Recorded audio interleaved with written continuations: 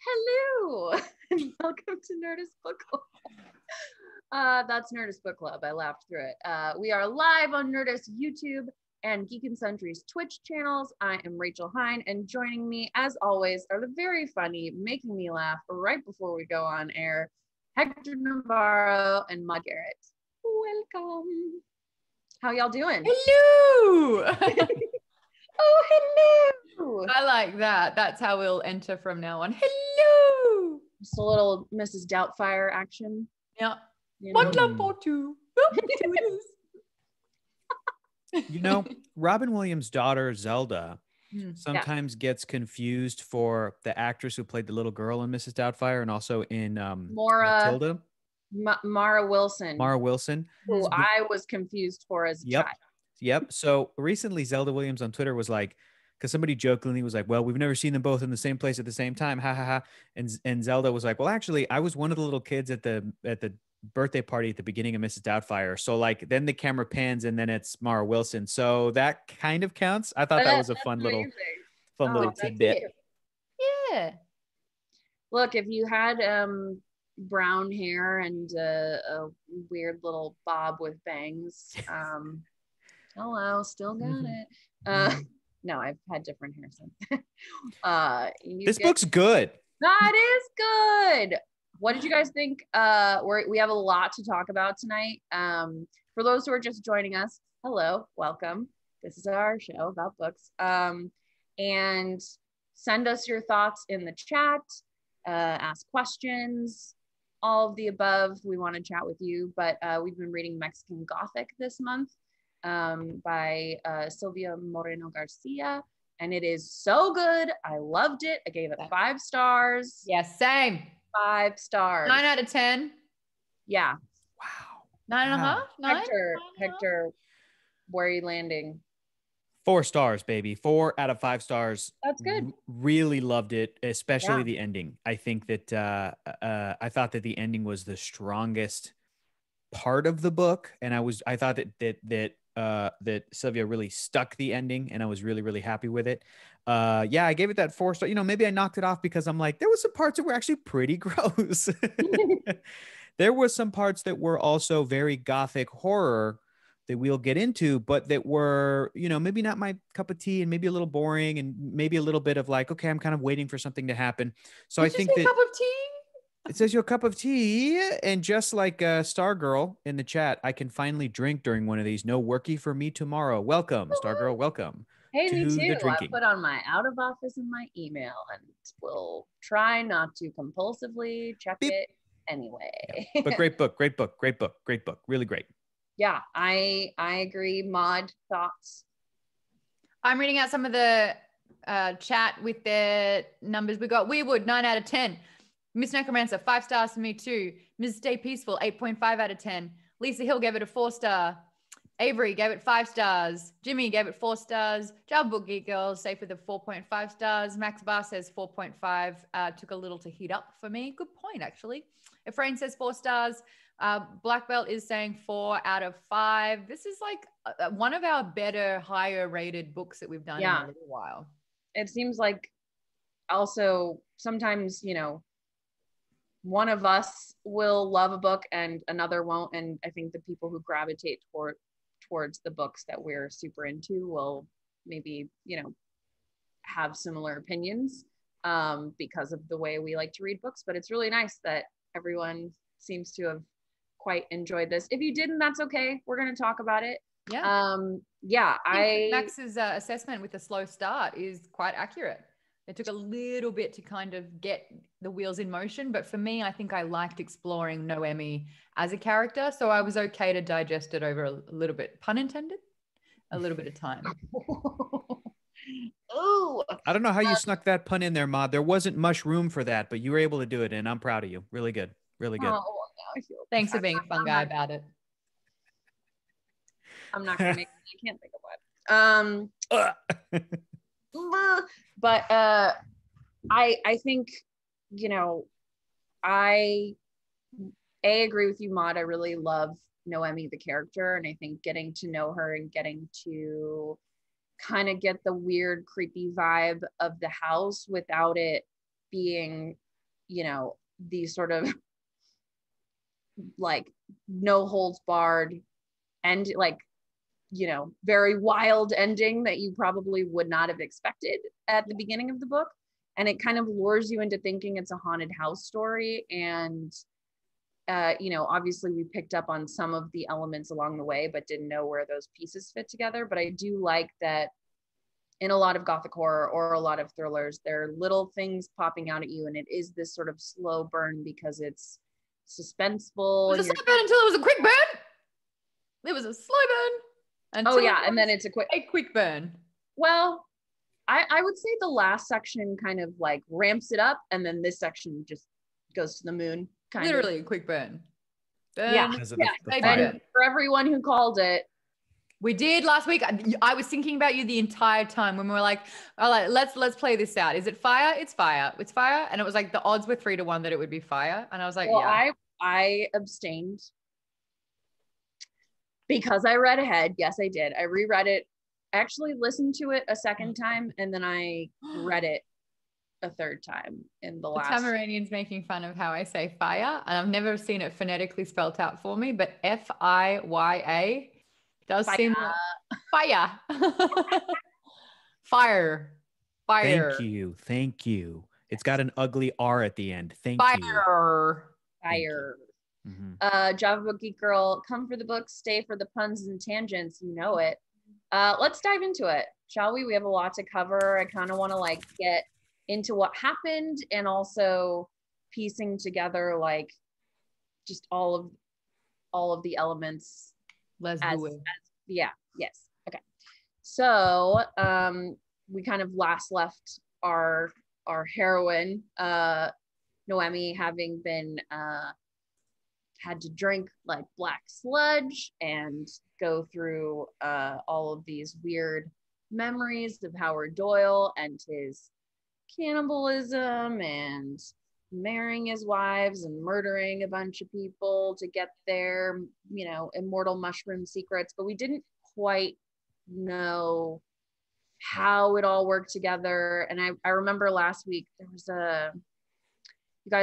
we had a really great talk on the after show about Francis. So I definitely want to get into that in this section. And the idea of why is, you know, what's the deal with Agnes and Alice? Why are they important? And obviously that becomes clear in this section. So after Noemi kind of gets a brief lowdown from Francis, like, hey, you're gonna have to stay here. The house is full of an evil fungus that keeps this creepy 300+ man alive. So I do have one question though that never really made sense. Howard drilled it in. They all kind of were like pushing the point that if you allow the fungus to kind of like take control and become a vessel, then you will be rewarded. Have you seen a reward in any capacity from anyone but Howard, who's had his life extended by centuries? What kind of precipice of... Yeah, you know what I bet it was? I bet it was that if you struggle, it's painful. Yeah. I bet that it's a thing. Right. I think it's a thing where everybody is just... Yep. You don't feel like you're going to choke.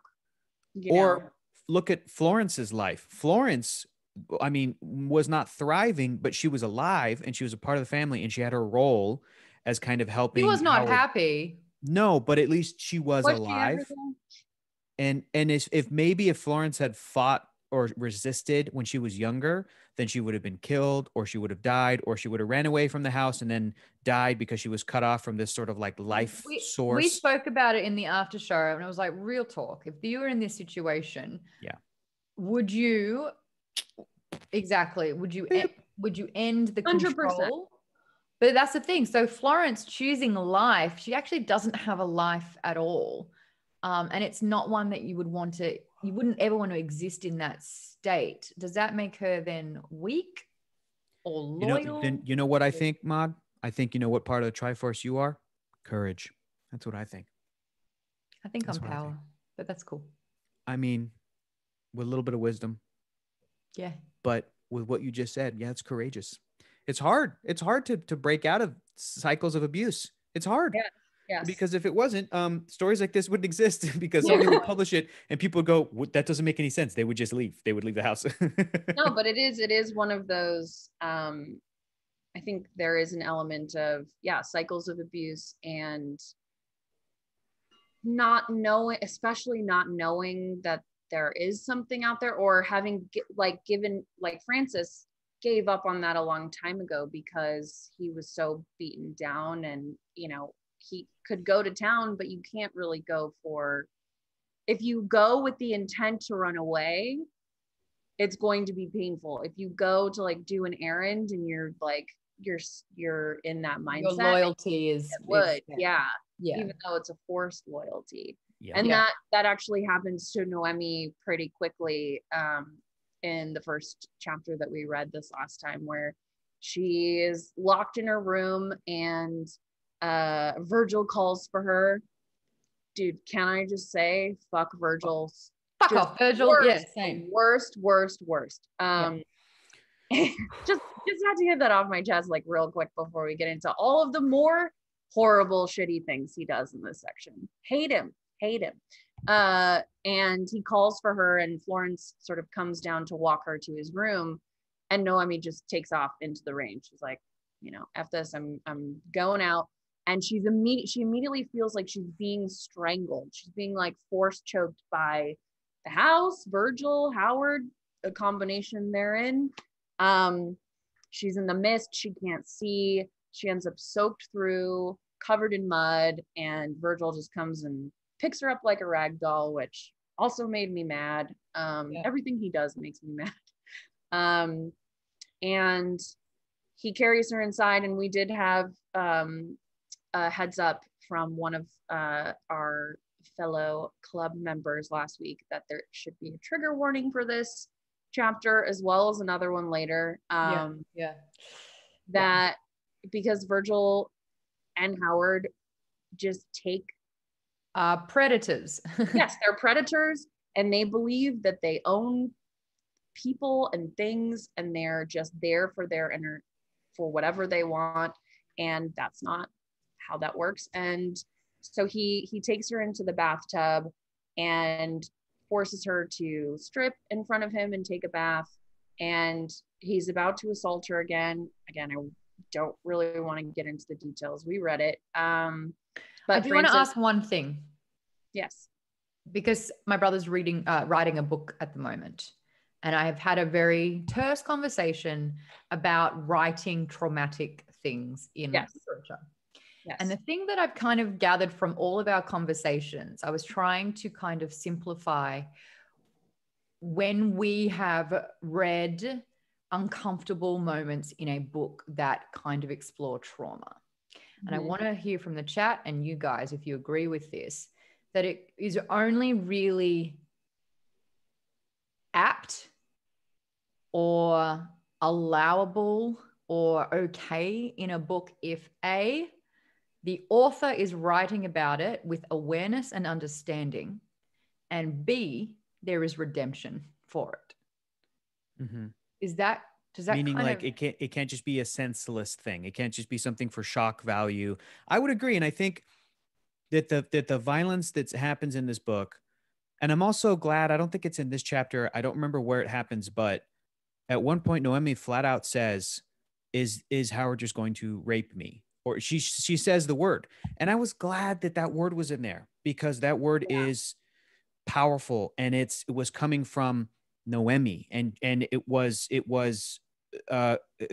felt like everything you're describing, Maude, like it has this intention that Silvia Moreno Garcia is using it as part of her themes about everything we're talking about: cycles of abuse, predators and victims, colonial. I mean, to tie that all into it as well. So I think that for me, the violence, now the gross supernatural stuff, you could go as hard as you want with that, and all the pustules and everything that, exploding off of Howard's back in dream sequences. Gross. Go for it. It's gross, but I'm like, go to town. Sure. It's like kind of cosmic horror. It's a little Lovecraftian, and totally. I think I think Sylvia did a little Cronenbergy. It's body horror. Yes. Yeah. Absolutely. Body horror, which is kind of an offshoot. I would much rather read body horror than see it. Well, this is going to be a show on Hulu, so you're going to have to see it again. But Maude's like, no, I'm never going to watch the show. It's too gross. But in terms of that violence, like we're talking about, the sexual violence, the moments where it feels like, is this real? Is this happening? Does it matter? It feels like this intrusion in a dream, and it affects Noemi.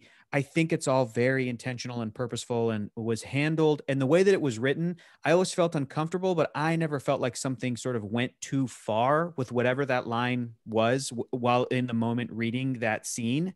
And I always felt like Silvia Moreno Garcia kind of pulled it back right before something got really horrific, because the point of those scenes, I thought the ickiness I was supposed to feel. You know what I mean? Like, you get to that point, she wants you to feel this certain way. She wants you to feel all those feelings. And then before anything kind of goes too far, it's things are snapped out of it, or caught, or she's able to pivot, or she kind of gets her senses about her. I just thought that it was really well done, but it is a great conversation to have and to be aware of, so I do think this book did a great job, but I guess it depends on each circumstance. Yeah, and I agree with Java Book Geek Girl that she says this is one of the better books I've read with traumatic scenes, because it didn't feel like it was in there just for shock factor. It fit with the storyline and themes. Totally agree. I also think, it is used a lot as some sort of, much like killing off a female character, fridging, it is used to like make a woman in a story like more powerful later. End. Like yes. And also, not to get all, sorry, I thought a cat jumped up on me. Not to get all Game of Thrones, but like the Game of Thrones final season had many issues, but one that really got to me was Sansa saying, like, if she hadn't have been through what she did with what's his name, horrible Ramsay. Ramsay, then she wouldn't. And I was just like, you're justifying the action, which is unjustifiable. I was just talking about this last night, more about, other kinds of abuse, but you can, appreciate the person that you are now because of your experiences. It doesn't mean that you don't wish, like, hey, it would be really great if I'd never had to go through this horrible traumatic thing. Yeah. But I do think that it fits the themes of the book, and really what it is about Howard and Virgil, this sort of, which we've touched on, toxic masculinity, colonialism, systems of abuse, cycles of abuse. And that is what those characters would do. And they're already clearly doing very bad things, but there's also that level of making her the gaslighting and making her doubt what happened, and sort of, casting this sort of spell on her with these mushrooms that make her feel like it's her fault, feel like she want, like it a great allegory for, being drugged or being taken advantage of when you're drunk.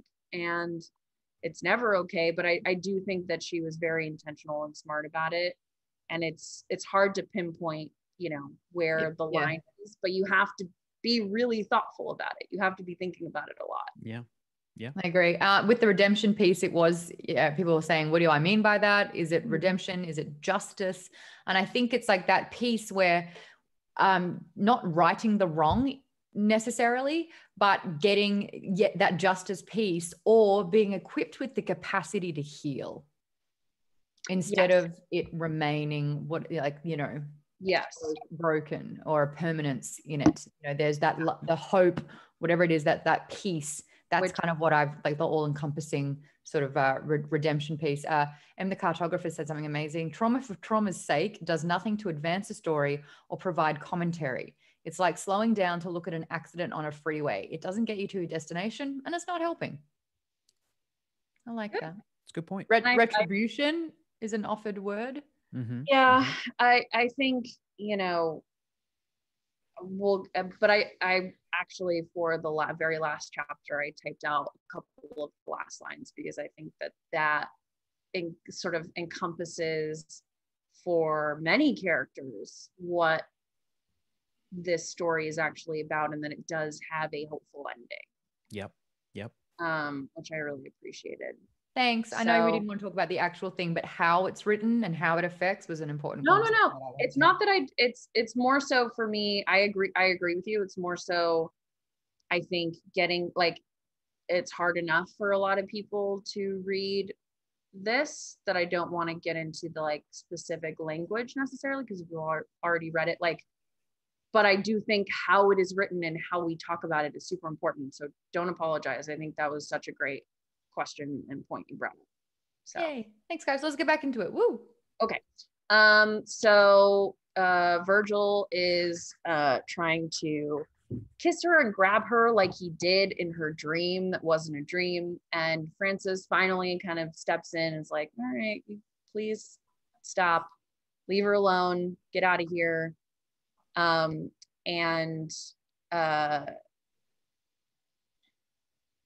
Oh yeah. And so she's brought to the doctor, and we learn, okay, how does the doctor fit in? I know people were also guessing because he was affected. So he is a Doyle distantly, but his daughter is Virgil's first wife. And so he basically tells Francis and Noemi, he's like, you didn't explain it to her. You cannot leave. Every time you leave, you're going to get sick. And Noemi is having none of it. And I love everything she says to him, because it's like barb after barb. She's like, okay, I'm not going to fight you right now, but that doesn't mean I'm not going to destroy your soul with my words if I can. And he's sort of chastising her for, being a woman with an opinion. Mm-hmm. And she asks if his daughter was too difficult too. And that strikes a nerve. You can see him kind of feel it. And he's buried it down too. And he's not even living in the house, but it's still in him. And, he tells her that his daughter died in childbirth. And when that cuts to the dream that we saw, isn't it? Isn't she the one who gave stillbirth to the gray mound of whatever? Yes, that one. Yes. Yes. A good connection, because there is a lot of family in the tree, bloom in the dreams, and then things that we learn from different points in the past that I think I didn't connect that, so that's good. But I was thinking, well, maybe not. Someone else's Weirwood saying that the dream is Agnes. Well, one of the dreams is happens Agnes. More than once. When she's being suffocated and all of those things, that's definitely her. I think it might be, though, because of everything we learn about Agnes at the end, that she's the one sending the messages. But I imagine that they ate her baby when she died, because that's what they do. Yeah. I just assumed that this was ritualistic by now, and since Agnes was first, and then as soon as she said she died, it definitely is. But I think maybe because, as we learn at the end, which I think is just so good, it's all tied up in Agnes, like the memories, the pain, everything like that. So then Noemi and Francis are left alone, and she starts speaking to her in Spanish, and which also answers our way earlier question of, were they speaking Spanish? Were they speaking English? No, all of these white colonizers were speaking English, and she was speaking English with them. And now Francis is using Spanish, which his dad taught him, to kind of avoid Howard hearing them through the gloom. And he says he still has Marta's tincture. He didn't get rid of it. It'll help her fight off the house. That's how Catalina was able to get out and send her letter in the first place. Mm-hmm. And he kind of reiterates that Howard is going to die soon, and his consciousness will be transferred into the gloom and then into Virgil. And while that is happening, everyone will be distracted. That's the perfect time to try to get away. Was it actually said that it would transfer to Virgil, or was that an assumption we all made? I think it was an assumption that Francis and Noemi made. I'm pretty sure. So it was said? I think it may have been. Yeah, I think it was said, but I don't think that Francis or Noemi knew that they were actually planning it for Francis. Just that a transfer would happen and it would, all signs pointed to him. Yeah. Okay. That's interesting. Keep going. Sorry. Yeah. No. And Hector's, are you looking it up in the book? Yeah, but keep going. I'm looking to see if they do say it's going to be Virgil. It's going to be him. So he kind of tells her like, look, you have to play along with this until we can get you out of here. But play along means we have to get married, and they want to just bring you into the family, which means you're going to be essentially used to make babies for this weirdo, for him then to also do the same thing over and over again. I just can't imagine being in that position and knowing what you know at that point, that this has been going on for so long and now you've been sucked into it. 100%. Francis does say he will take possession of Virgil's body. Got it. Thank you. Yeah, his body will give way soon, and afterward he'll begin the transmigration. He will take possession of Virgil's body. Yeah. So we were saying that Virgil was the heir, so it feels implied that he will be Howard's receptacle. Yeah, because I know they do state it. Yeah. But and then later, it's basically like, why would they ruin the good son? Take over the one we don't like, the nephew we don't like. Which is so sad. I didn't see that coming. That was a good twist. I know, I didn't either. I actually thought Howard had already kind of somewhat infiltrated Virgil. I remember I thought Virgil was that split personality where it was like, when he's good, he's good. When he's bad, he's Howard. No. He's just I went to say shit stain of a person. Psychotic, narcissist, and I want to armchair diagnose, but one of the two, where they can turn it on when they need to, but there's not actually any good stuff happening in there. Sounds a little bit like narcissistic personality disorder. Yeah. My favorite. I did really like this part too, and throughout, sort of when they're pretending with the other Doyles that Noemi really wants to trust Francis, even though he hasn't been honest with her up until this point. He has tried to warn her. We talked about, I'm very excited to talk with everyone in the after show and get their thoughts now that we've finished the book. And I think there are, multiple ways of viewing it, and some of this and some of that, of course it would be terrifying and it's all you've ever known, but in this section, he basically says, I was a coward. I was pretending, but then you came along and I couldn't do that anymore. Yeah. And I thought that was sweet. There's a thing he says, a real quick paragraph I want to read. This is the only part of this whole section for this week that I want to read that I thought was like, man, that could really convince me that Francis is a good dude. He says there's a cicada fungus, Massapora cicadina. I remember reading a journal article which discussed its appearance. The fungus spouts along the abdomen of the cicada. It turns it into a mass of yellow powder. The journal said the cicadas, which had been so grossly infected, were still singing as their body was consumed from within, singing, calling for a mate, half dead. Can you imagine? Francis said. You're right, I do have a choice. I'm not going to end my life singing a tune, pretending everything is fine. I felt like that was the character being like, I just really liked that he read this passage and it stuck with him for I don't know how long, like how long he'd been studying funguses and fungi and cicadas. He comes across this thing and he just goes, that's me. That's my life. Yeah. And he relates to this creature, and he finds it to be so sad that as it dies, it makes this noise, and then it dies from within, from getting eaten out from inside. So I thought that was like, for a character who we are told is very kind of quiet and shy and not as outgoing as, other members of the family, and not a strong man, whatever bullshit, machismo bullshit. This is him being like, look, I'm going to give you a nerdy explanation for why I'm doing this. And I bought it. So I really like that paragraph. Yeah, I think totally agree. And I also think like I think there is an element for a lot of people who have experienced any kind of major trauma, that you read something, you read a book or a memoir, you see a movie or a show that really encapsulates that. And it's like an arrow to the heart. Like it's good and painful at the same time to feel seen and to feel like your experiences are shared with other people. But also it's incredibly painful to relive all of that. But I mean, I remember books that I read as a teenager that I had those kinds of moments that, you know, I'd highlight them and write in the margins and just like obsess over it, because I was like, yes, finally someone has, you know, distilled what I'm feeling and put it down to paper. So I really like that too. Yeah. Hector, you want to start us off on the next section? Chapter 22.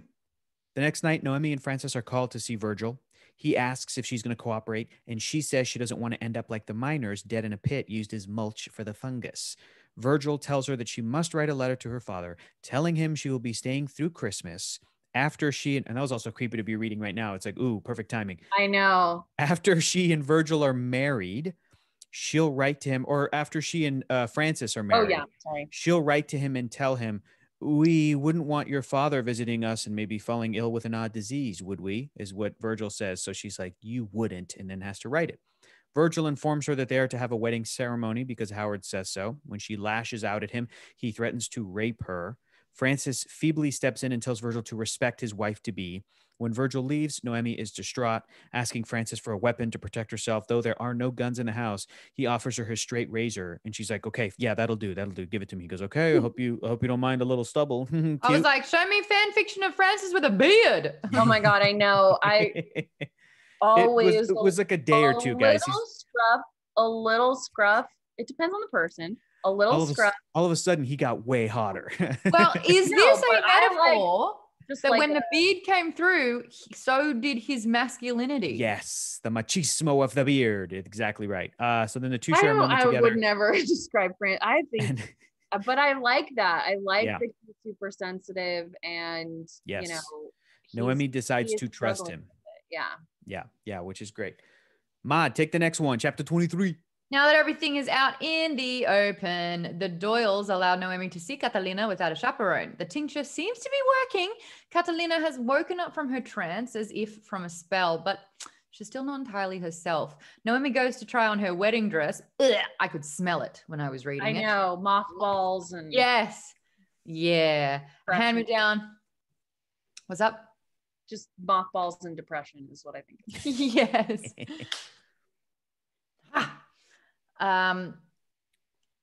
Hand-me-down from all the sister, wife, child brides of years past.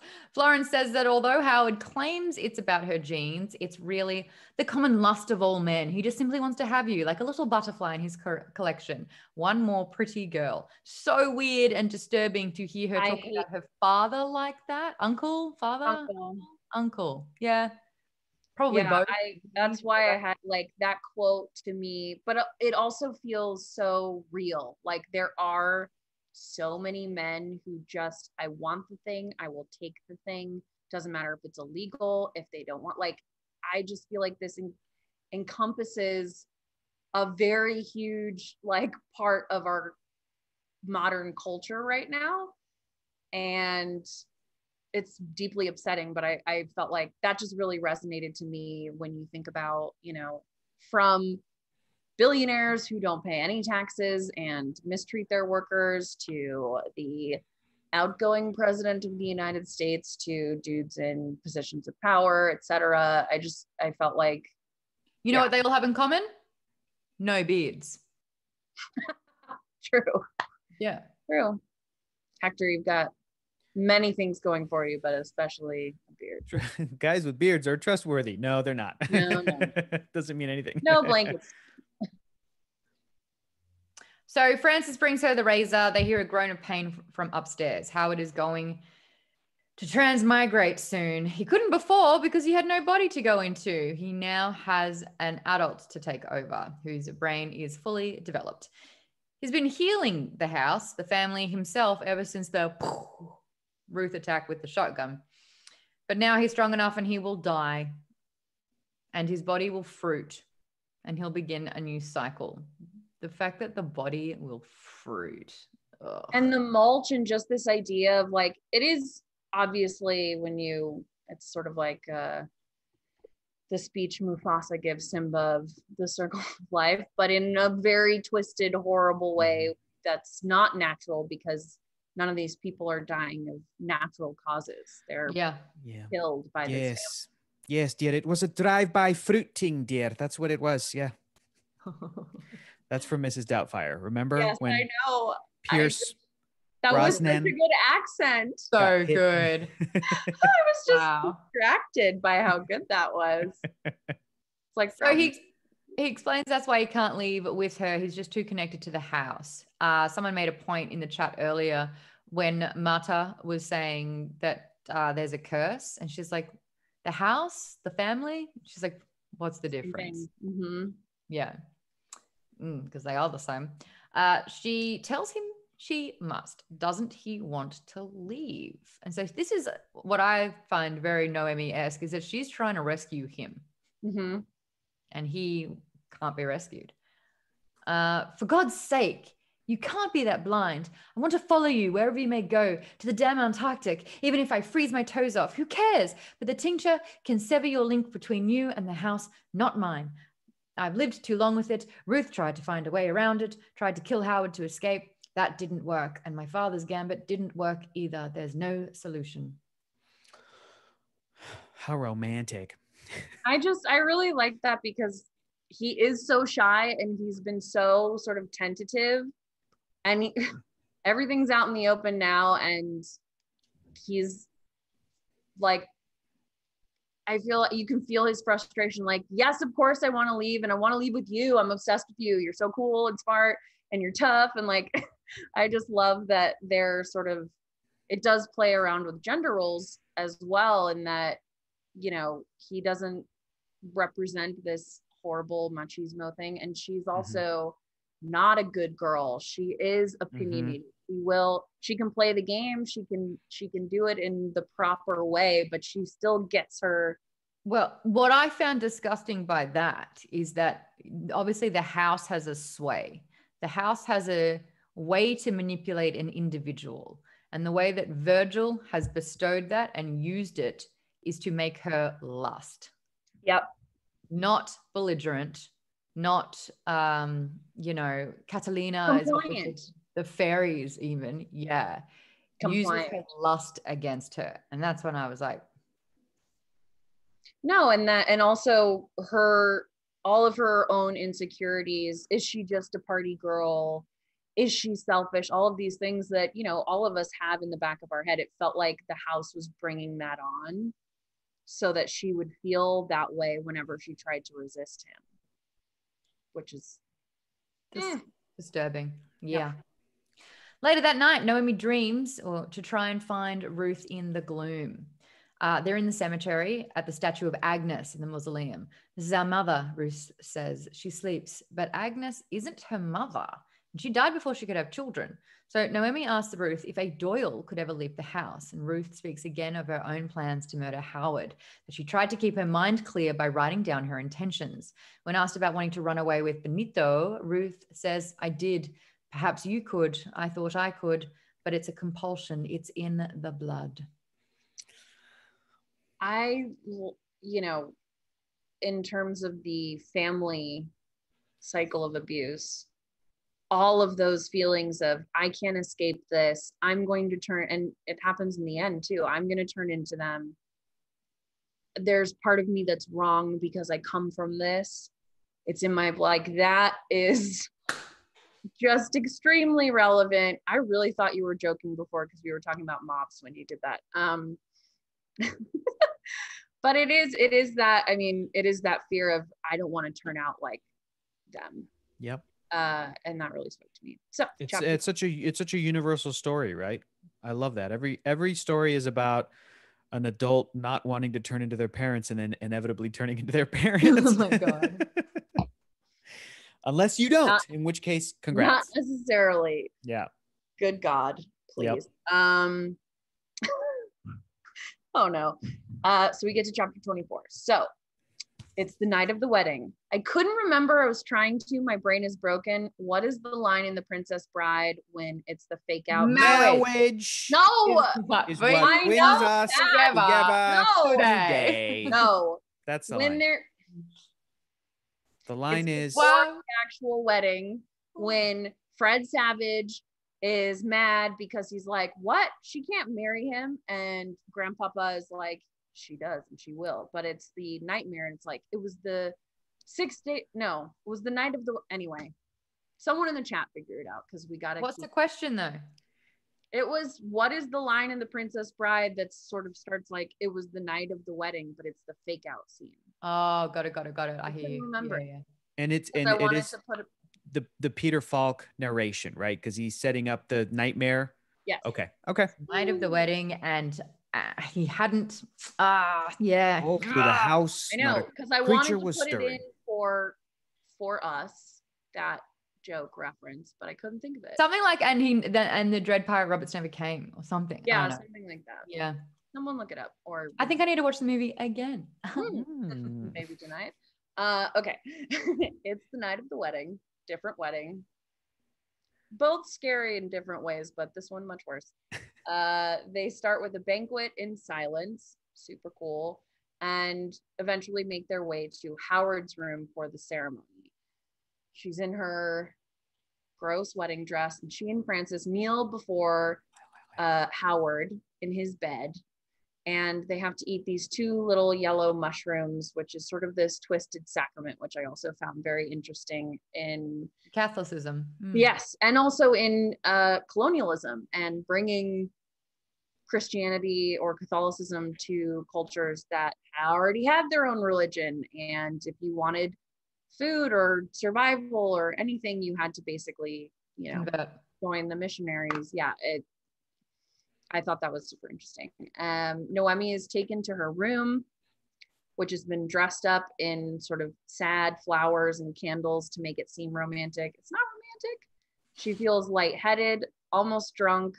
The mushrooms tasted like Virgil did when she felt that like sickly sweet in her dreams, which to me feels like this is them drugging her to make her, again, more compliant, more lustful. Yep. And she lays down on the bed and starts to sink into the gloom, into another wedding. Is it Agnes? Is it Alice? She's sort of feeling the same vibes of a very different wedding, years and years ago. And when Virgil appears in the doorway, she thinks that it's the gloom again. He can't be here, but he is here. He's in the room, leering at her. He tells her that they knew about her plans with Francis. They knew about the tincture, and they've given her an aphrodisiac, aka they drugged her. They, put a roofie in her drink, essentially.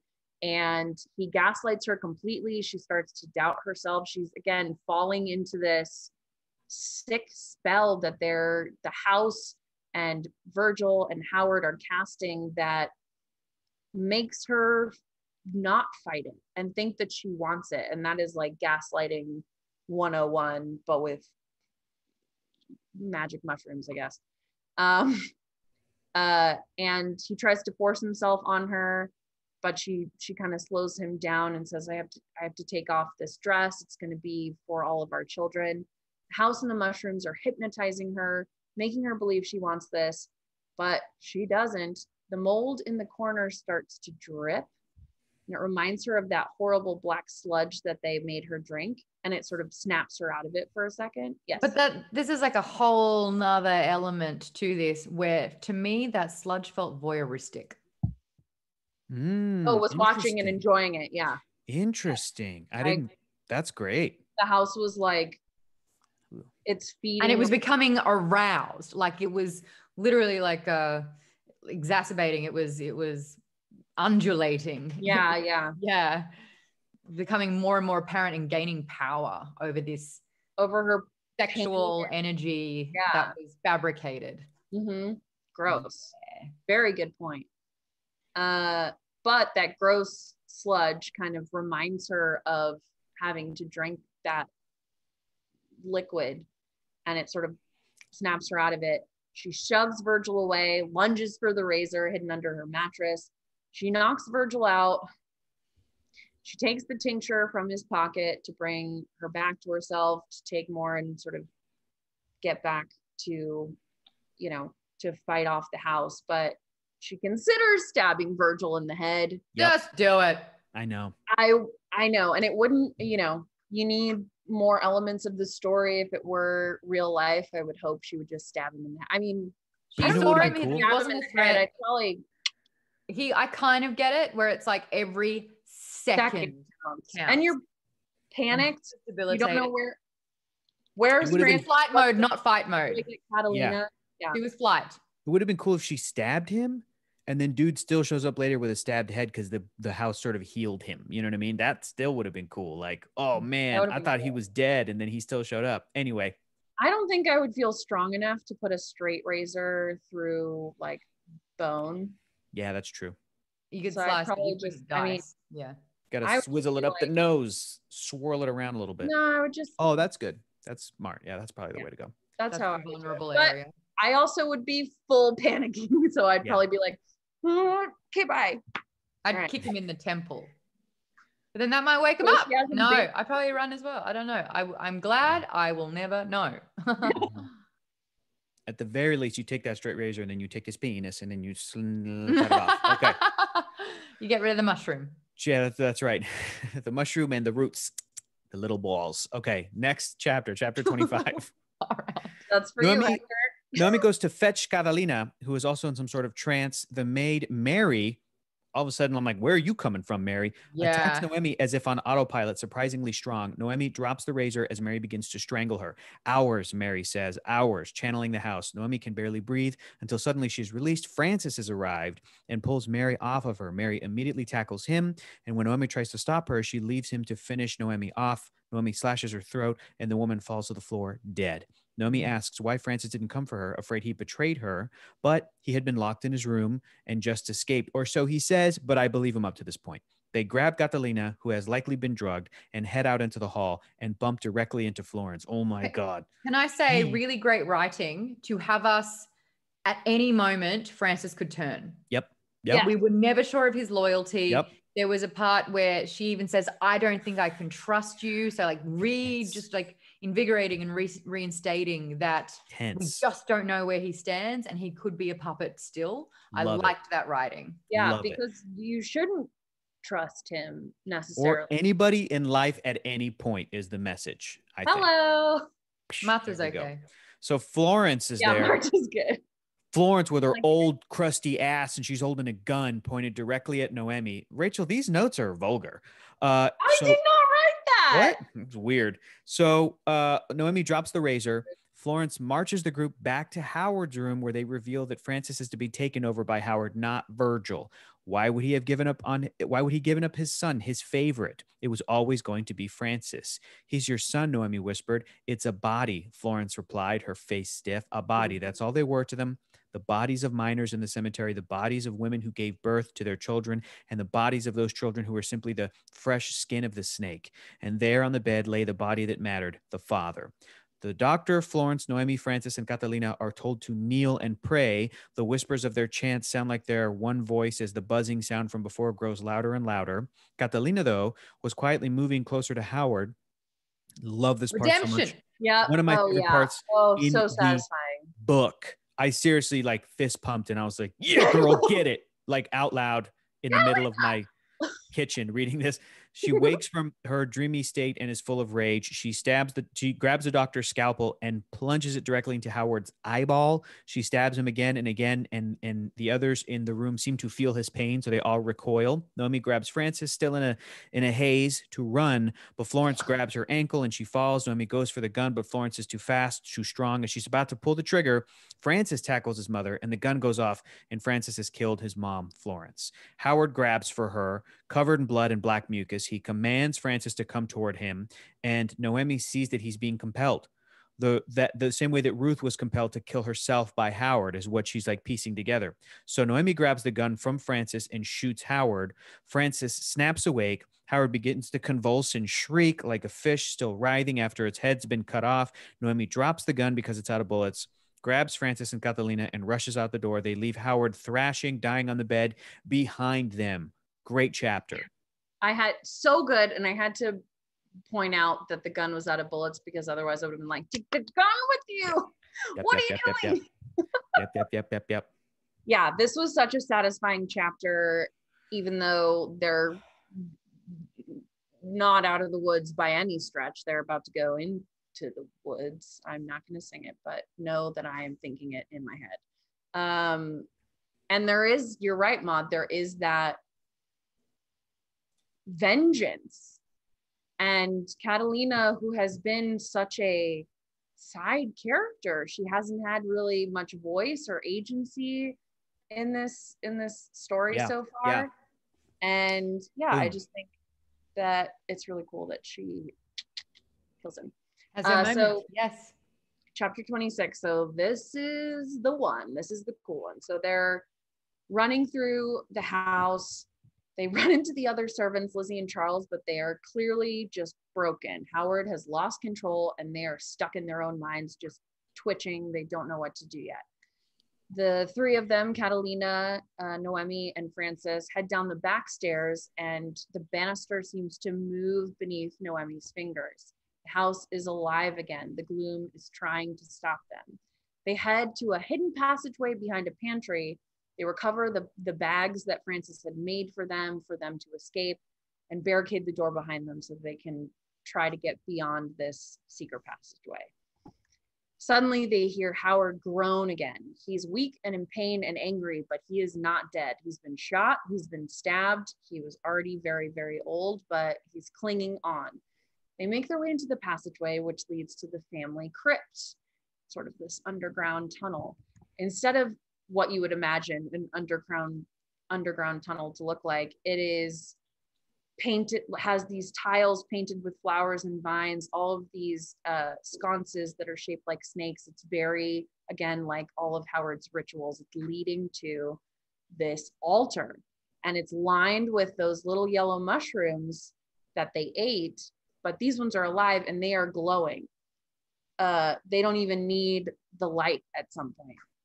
Francis obviously isn't doing so well. The house and Howard, they affect him because of his blood. They stagger towards this huge door with the Ouroboros symbol on it, and it leads to the chamber beneath the crypt. And this is when shit gets super real. All of these mushrooms are glowing to the point where they don't need the lantern. I had a quote, but we're running out of time, so I'm gonna keep going. There's basically this altar, and Noemi is drawn to it, and she can sense that this presence that has been speaking to her, this golden woman, is there. This buzzing gets louder and louder, and she opens the curtain, and it's the face of death. It is Agnes. She has been mummified and preserved here, covered in, they're growing out, the mushrooms are growing out of her, they're around her, they've like pinned her to the wall in a weird sort of crucifixion kind of deal. And she knows that it's Agnes and that she was buried alive in a coffin screaming for help, and that Doyle, because he was a scientist, because he was unfortunately very smart and evil, he knew that the fungus needed a mind. Excuse me. Did you hear that, or was it just talking? Yeah. The fungus itself has no mind and no consciousness. So Doyle realized that although the mushrooms could heal, they could connect your mind with others, they couldn't provide true immortality. So he sacrificed Agnes as this vessel for the memories that could give him control over immortality. And now Agnes and the gloom are basically the same thing. They have just sunk into each other, and all of this is her pain and her suffering and her memories and everyone else who has died there. Again, very Hill House Bly Manor as well, pulling these memories in and meshing them with all of her pain for centuries, potentially. And then Virgil shows up. This mother. I know. He shows up and is like, don't worry, I planned this all so that I could just take over for my dad, and we'll probably, need more servants to kill and reopen the mines and use all of your money, and you'll make me plenty of babies. It'll be great. And Francis is like absolutely, even though he's in pain, he's physically almost can't fight him, he does. And they're tumbling, they're fighting back and forth. There's a really great sort of description of them going toe to toe. And then you know, Catalina does a little stabby stab, much like she did with Howard. And Noemi, because Ruth has been saying, open your eyes this whole time, and it's meant different things throughout the book. But at this point, she realizes all Agnes wants is out of this. She wants to wake up. She wants to be done with this pain. And so Noemi throws the lantern at her, and the mushrooms just catch on fire. And when Catalina stabs Virgil, she just twists the knife. I was like, yes, kill him. Sorry. I just was really excited. I was like, yes, I hope he dies. He hasn't become the Howard yet, so he's not going to come back, ideally. And the two women, Catalina and Noemi, carry Francis, rescue Francis, the damsel in distress. Another sort of twist on all of these narratives, to the cemetery, and they watch the house burn down. Awesome. Antonio was saying, I just hope that Noemi would light a cig to start the fire. Tell me about it, Stan. Just like, no, lighting the fire on a like burning mushroom would be pretty dope. Yeah. Maude, close us out. I'd love to. Catalina and Noemi bring Francis to Dr. Camarillo, who tends, have I nailed that? Camarillo. Who tends to all of them. Sorry, I nodded like I'm the expert. I learned Spanish, same time English, but I don't remember a lot of it. Fetches Martha's tincture. The three of them drink, but Francis falls into a deep sleep and he just hasn't woken up in 2 days. Noemi stays by his side so he won't wake up alone. Oh, this romance is blossoming, which is the only thing that is, because everything else is decimated. Wait, decimated. They're both good words. I like them.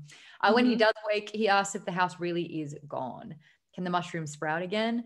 They'll burn it again if they have to, says Noemi, because he's always been the knowledge. He reads the books. He knows the shit. And so he was like, these glowing mushrooms, or one particular strand of mushrooms in forest fires, that actually they get spurned on by that. So he's like, covering his bases. But Noemi's like, I'll take care of it. Don't even worry about it. He asks what they will do when her father arrives. Their cover story is that Virgil went mad and tried to finish what his sister started. The story doesn't quite explain why they're covered in blood or why Noemi is in a wedding gown. But Noemi says that her father will smooth things out and that she's taking Francis with her to Mexico City. Didn't ask, told him. Yeah, I know. It's like, you're coming with me. Which is why they're a good fit. She has the masculinity and he has the femininity. I know. I love it. No, I just would like to say that I think that'd be a fantastic idea. I mean it. I can come with you. She's like, what else am I? You can't stay. You have no family. What are you gonna do? You're gonna go crawl into the mushrooms again. Like, I got an eye on you. Over here. You're tethered. You're tethered to this. We gotta get you out of here. He does tell her though that he tells her dreamed that he was alone in the house, trapped inside. It had grown stronger and more vivid with forests of mushrooms lining the wall. We call this a sequel. Oh God, I kind of hope so. I love this book. She climbs into bed with him under the covers to comfort him and herself. She promises him that they will stay together and he won't be alone. And then they finally sleep and Noemi has no dreams. I thought I dreamed you, Francis says, a little sleepy. I'm real, she replied, a murmur. Oh, Gothic romance.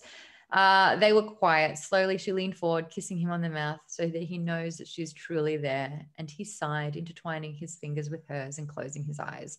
The future, she thought, could not be predicted and the shape of things could not be divined. To think otherwise was absurd. But they were young that morning and they could cling to hope that the world could be remade kinder and sweeter. So she kissed him a second time for luck.